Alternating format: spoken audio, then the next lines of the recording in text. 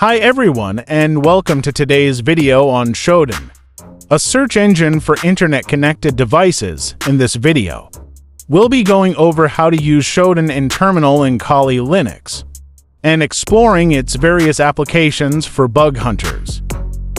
What is Shodan? Shodan is a search engine that indexes billions of internet-connected devices, including web servers, routers, cameras, and even industrial control systems. This makes it a valuable tool for bug hunters, security researchers, and anyone interested in the security of the internet. How to install Shodan? As it pre-install on Linux, I'm not going to show you how to install. But if you don't have Shodan installed, to install Shodan on Linux, you can use the following command.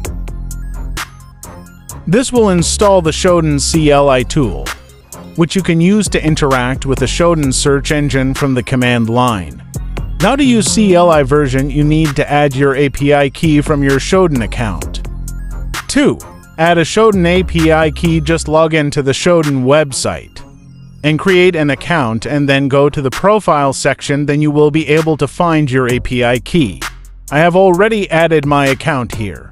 I'm using a free version of Shodan, not a professional bug bounty hunter, to purchase this tool. If you want to purchase this tool, you can purchase it to unlock extra features of this tool. To use Shodan in terminal, you can simply type Shodan command with the query that you want to search. Now I'm taking an example of a WordPress site. I'm taking 3 different WordPress sites that mean different domains, even though I don't know if it exists or not. Shodan is a powerful tool that can be used by bug hunters to find a variety of vulnerabilities. For example, Shodan can be used to identify devices that are running outdated software or have known vulnerabilities. This information can then be used to target these devices for attacks. Shodan can be used to find open ports on devices. This information can then be used to exploit vulnerabilities on these devices. Shodan can be used to gather information about networks, such as the types of devices that are connected to the network and the software that is running on these devices. This information can then be used to plan attacks on the network. In addition to the Shodan CLI tool, there is also a Shodan API that can be used to interact with the Shodan search engine.